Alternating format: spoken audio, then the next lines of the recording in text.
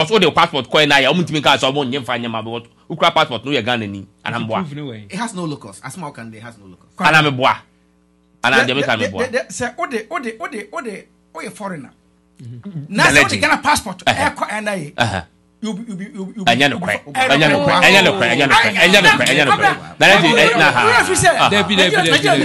CM Radio on this. Nigeria you go on this. Nanaji.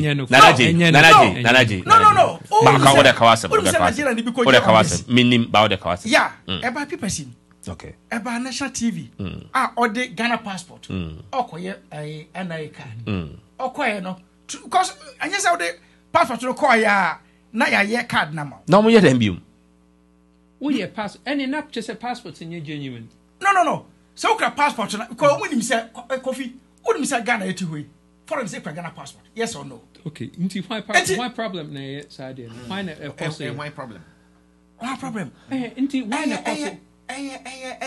corruption in the system. Oh, who admit to say in the last 30 years and for na CM Radio. Oh, they be in the last what's the corruption in the system? Corruption in the system na for na leaders. This is the MPP.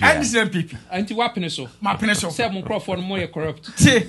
Oh, they be okay, what they are civil servants. Oh, never. What we are responsible to why? Civil nyamu na hwe omo so. Obo ana mo ana mo hwe omo so. This is the MPP. Civil servants nyamu ana mo hwe omo so. Corruption. No, connection wom. Ana corruption wom. We are where? Oh, they be when I walk at them. We MPP ni. Yes. Walk at say mo ban no mo corrupt. Me nkase ya ba corrupt. I said that. Me say Ghana for corrupt. We are Ghana you corrupt. Oh, me corrupt. Okay, very good. Me corrupt. And you me catch on. Me bibia it is. The American say, Kwabra. The American say Ghana ye nim say Kofi ya we. I honest, I aware say me aware. Obi aware. Why na you responsible or more no happen here? And na me bisa no. Because and then want to make us a free soon about you. The public nyina. The be nyina anything because public Obi tin ko di Nigeria. Nanaje Mati. Mami Kofi meba. Okay, what for me okay. The American say. Say we want to have one primary identification. The basis of that primary ID no established. National identification. Kwabra meba say enti pacho ye wo bi na onya Ghana ni. Kofi Ghana ni. 2020 this was the same argument that was made. Electoral commissioner co print sa card here de be sa a verification process for voter ID. Yeah. This was the same argument. Yeah. They got BVMs nominate de ben meboa. It was the same argument. Yeah, not so yeah. But this time we are not doing that. And she says voter I know why it was credible. So why updating? No, see, I credible. That's fine. So why don't you use the same process? ID register and also after the whole sense of bium. There be also sano. Update no. Update no. And now we get free. Oh, update no. Update no. 1.5 Update ni say. Yeah, 1.5 billion. Yeah, pet one credible primary idea. I had the national. Internet said that was not credible. Yes, that's what the whole can say that the opposite channel. I said yeah, credible. Okay, Tio.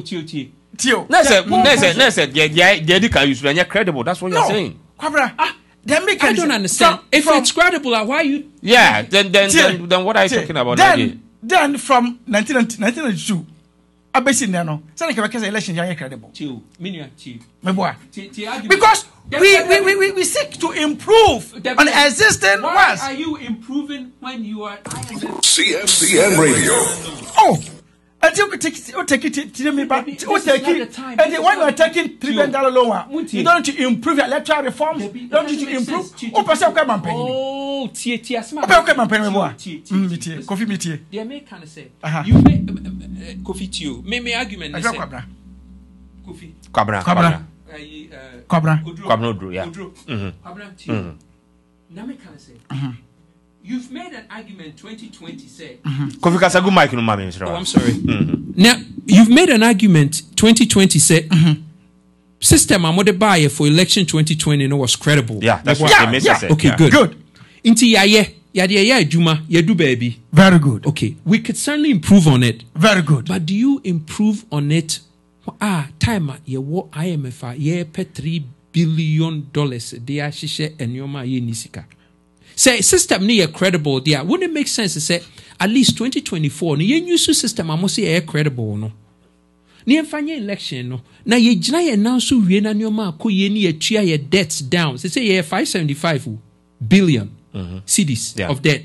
So that time in now they improve system you could do without. Does it make sense? No, seriously. No, on a common sense level, okay. Does it make sense? My miss a question. And this is 2020 registration. Editor 3 years in me boy. Right? Very good. More no munyan that age na I say register mono. And I said amount for beer. I want to me register. Based on the data, it's about 2 million people. Into me, I register. I am from American rule no hono. Kwame Nkrumah register. And yeah, kase. And Nintina, yeah.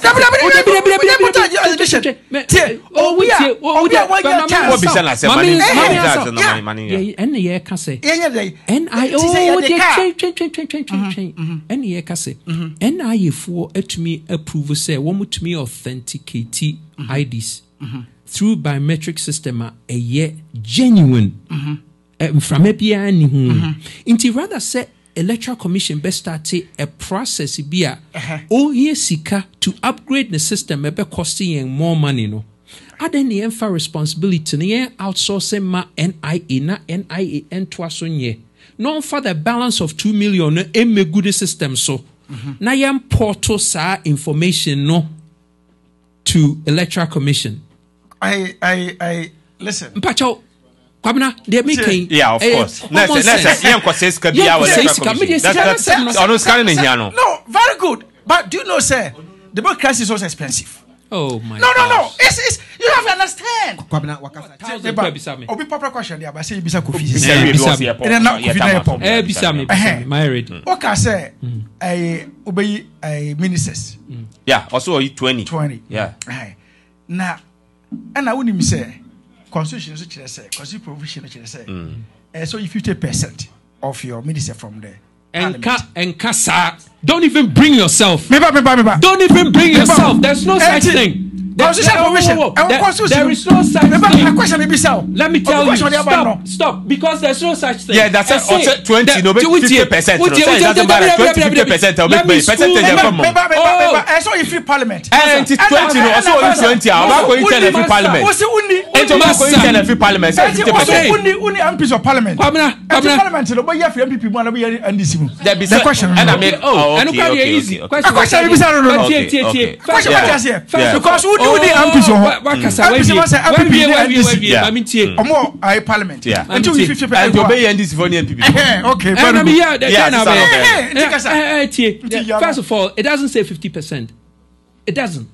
It says majority. The majority of your cabinet should come from parliament. That's the wording. Okay, yeah, 50%. Okay, Masa, don't bring yourself. Now, first of all, maybe your president, let me you. How dare you, Kasa?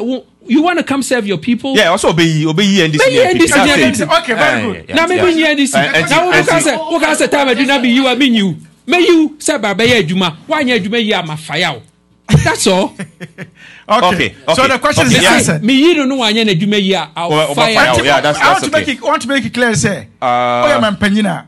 Over you ministers, you know, majority of them from parliament. Yeah, but constitution. Even NDC or NDC Ukraine. Absolutely. Let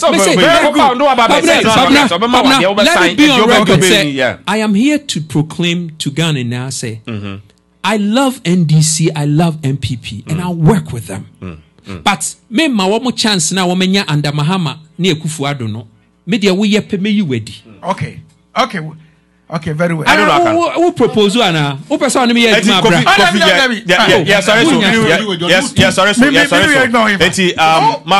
My final word. Yes, I say I practice now. Masa, me music fino. Mesa ye be ye Ghana ye.